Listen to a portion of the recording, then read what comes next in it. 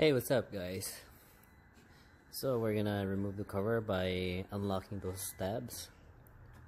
Turn it counterclockwise to unlock them, guys, and you can pull that cover up.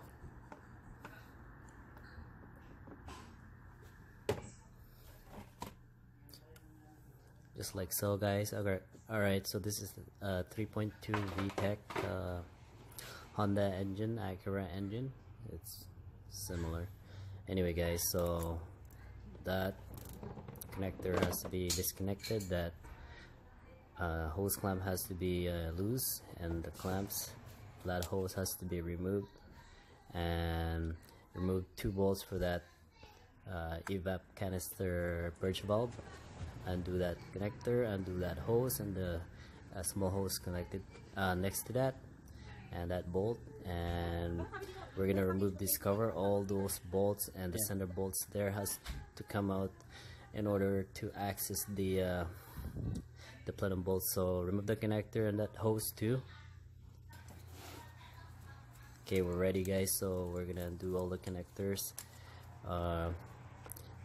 remove the hose, so do that clamp,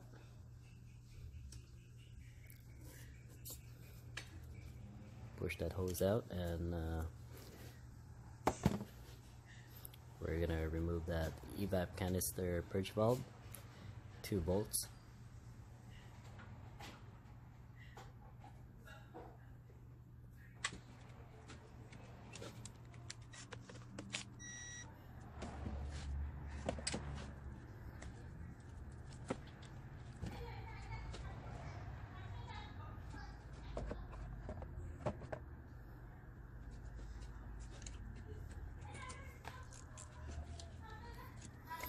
Okay guys, in this portion of the video, you'll see the hose connected to the valve cover.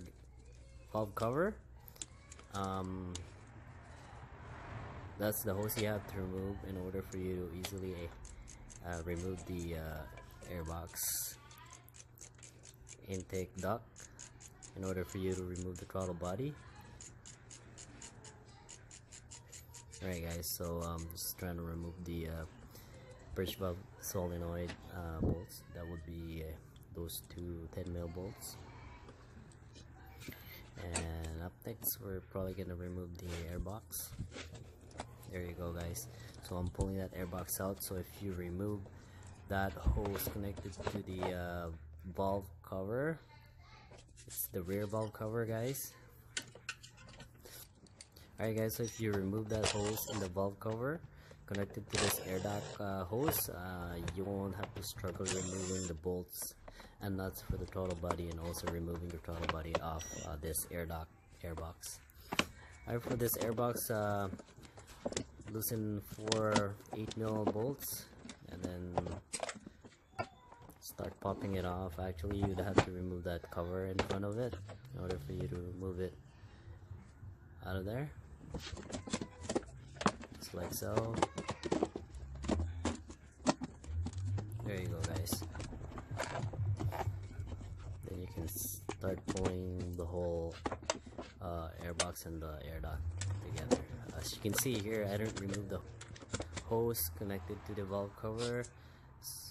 That's why I'm struggling to move that whole air duct out of the way in order for me to remove the throttle body. So keep in mind guys, remove that hose. Once again, remove the hose when you're removing that air duct, so you won't have any problem undoing the bolts and nuts for the throttle body guys. Okay, so there's 2 nuts and 2 bolts for the throttle body you have to remove guys.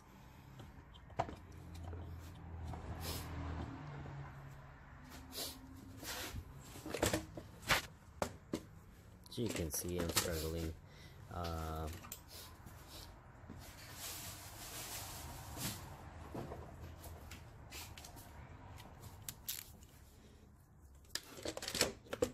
Yeah, I'd have to like use my other hand to move that out of the way in order for me to undo those bolts and nuts. So yeah.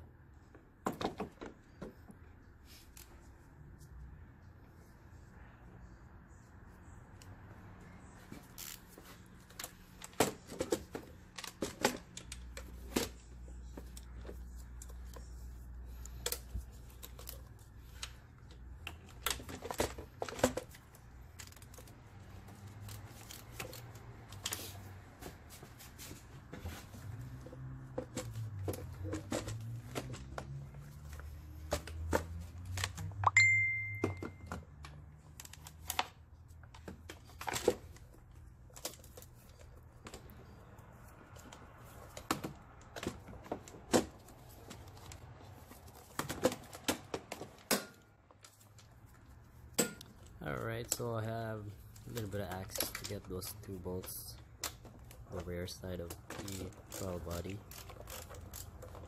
There you go, and we'll get that out shortly.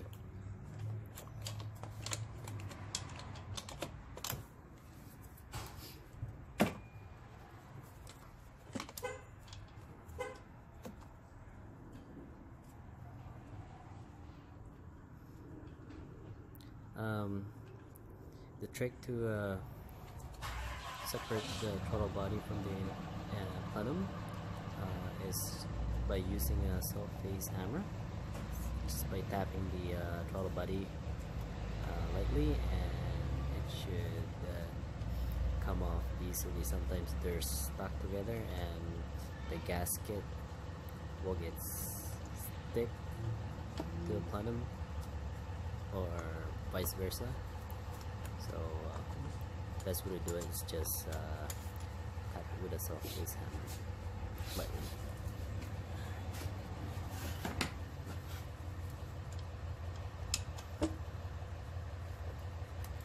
I didn't have to use it in this case because it was already popping out as I'm undoing the bolt, so I had to do the tapping method. Alright guys, so yeah, undo those 4 bolts and nuts.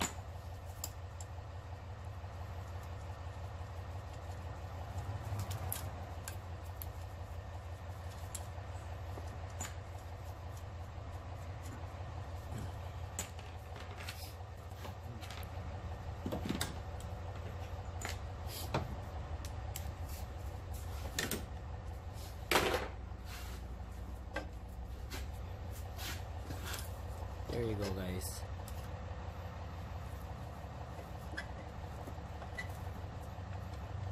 I had to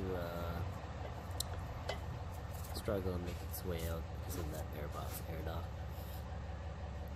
It's out, guys, so we're gonna remove the cover for the bolts of the plenum. We're gonna do those 10mm bolts all around that cover in order for us to access those bolts for the plenum.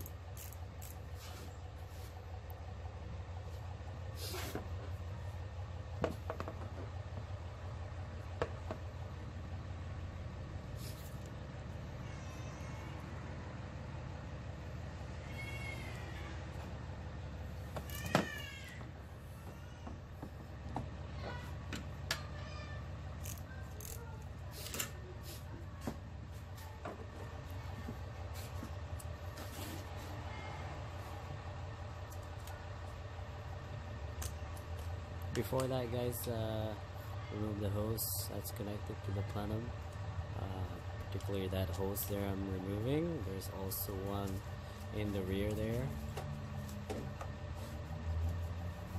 and the bolts, 10mm bolts. There's actually one big hose connected to the plenum in the rear of this plenum, and the small hose. That's the big hose. And the small hose is right next to it. It'll be on the left side of the screen. Alright, guys.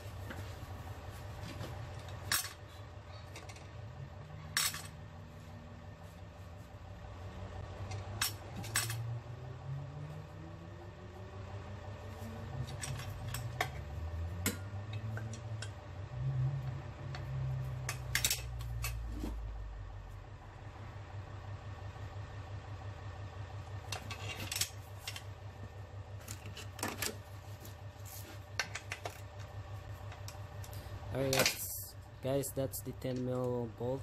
So undo that, undo these bolts I'm loosening. There's also one in the center there that I forgot to loosen.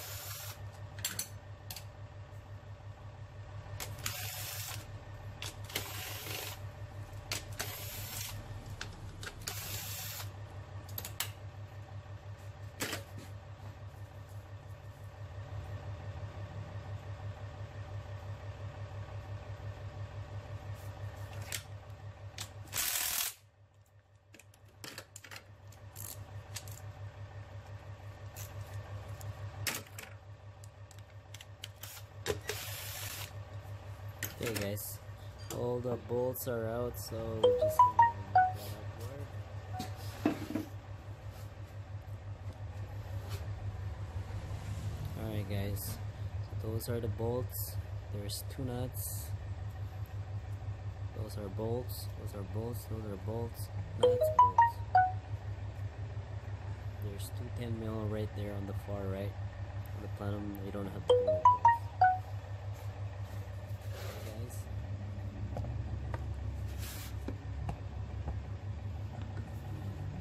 Alright, sorry guys, I'm just trying to focus on the camera.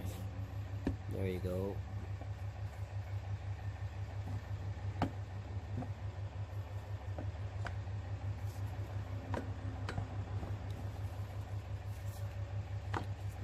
It's kinda hard to find the right angle and position for the camera here, so I'm just struggling. Alright, there you go guys. Okay, so we're gonna remove the bolts and the nuts for this plenum, and we're ready to remove the plenum afterwards. And don't forget to remove that 10mm bolt there on the right hand side of the plenum.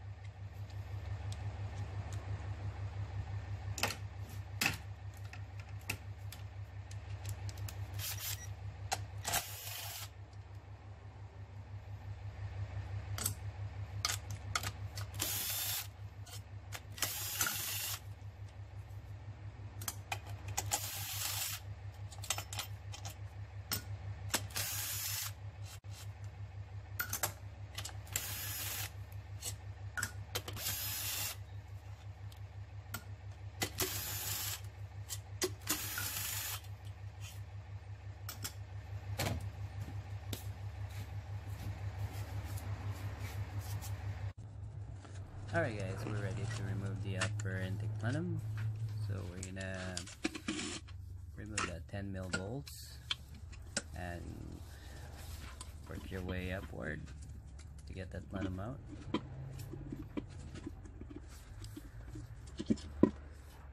There you go guys. Make sure you cover those intake cylinders to avoid any debris that can get in there. Anything, rags, whatever you have there guys. And this will be the end of the video, and part 2 of the video will be in the description. Alright guys, thanks for watching guys.